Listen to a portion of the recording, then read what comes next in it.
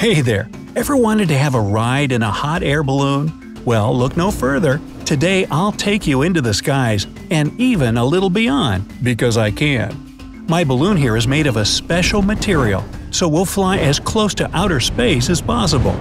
Ready to ride? Hop in then! We're just off the ground and here we are, at the average height of the trees. Remember when you were a kid, when you climbed every tree you saw, pretending to be the Monkey King? Haha, good times. Hey, I think I can see my house from up here. Anyway, we're going further upwards, and we're finally at the height of the tallest tree on Earth, Hyperion. Located in California, this redwood stands at 380 feet tall. Woo! The wind here is pretty strong.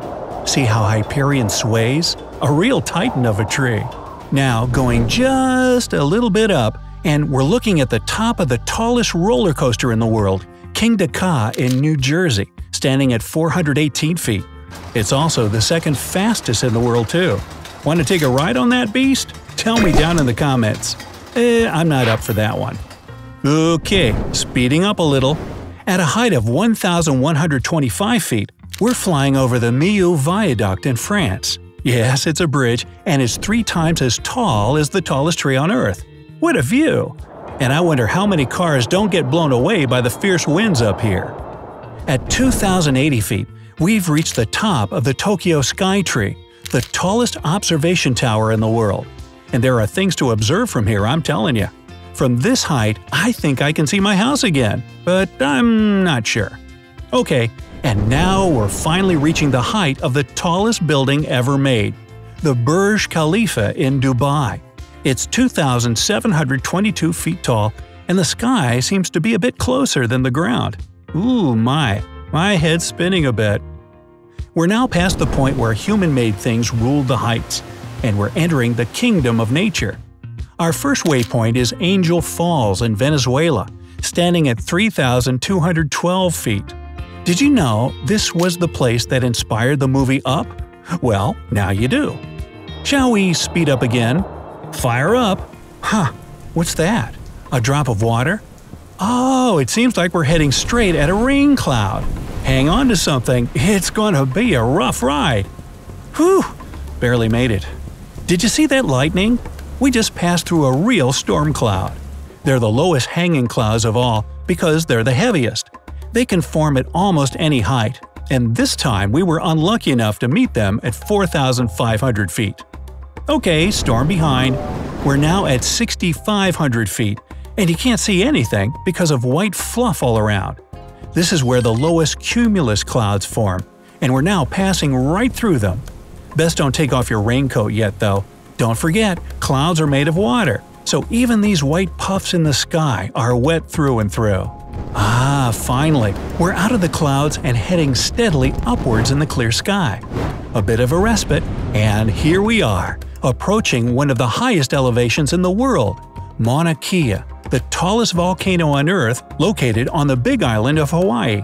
It stands at 13,795 feet above sea level, and this last detail is very important. You see, its real bottom is much deeper, and if you count its height from the actual foot to the peak, you'd get the stunning total of 33,500 feet, making it not only the tallest volcano, but also the tallest mountain in the world. But right now, we're counting from the sea level, so no offense Mauna Kea, you're still awesome, just not the king. Oof, the air is getting chillier and thinner, do you feel it? The higher we climb, the more difficult it is to breathe. At this altitude though, there's still enough air for us, it's just a bit too fresh for my liking. Anyway, do you see those birds over there? Are they ducks? Come on, I thought ducks don't like such extreme altitudes. I mean, there are plenty living in the pond just around the corner from my house.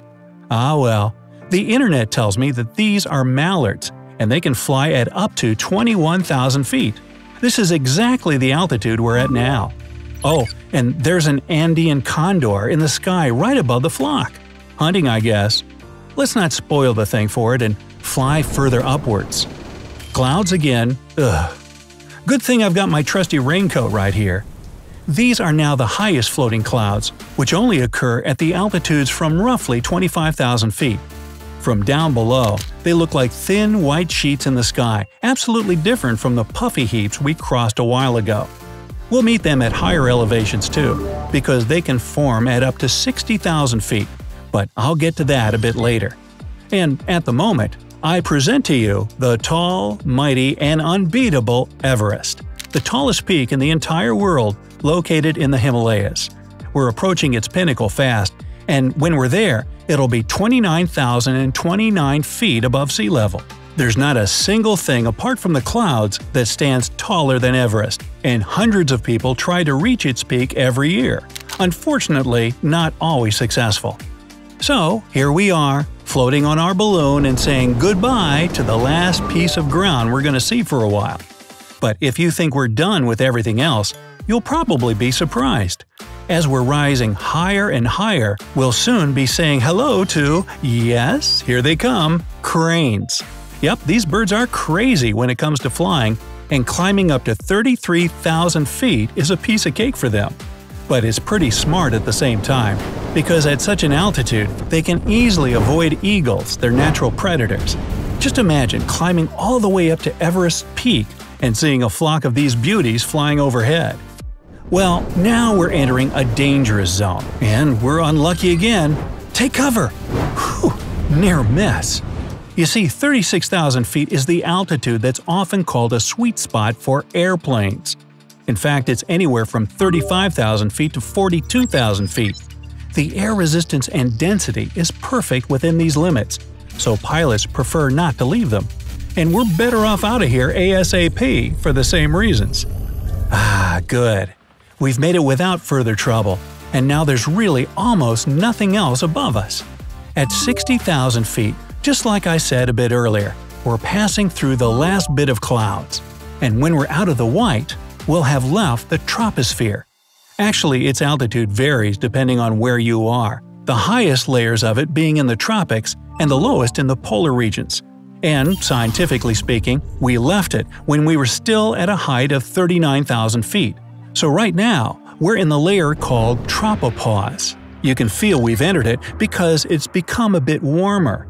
Tropopause is a layer that separates the troposphere from the stratosphere, and the air here doesn't become colder with increasing altitude. And finally, we're out of the tropopause and into the stratosphere. The sky here is deep blue, and it's the highest we can get on our balloon.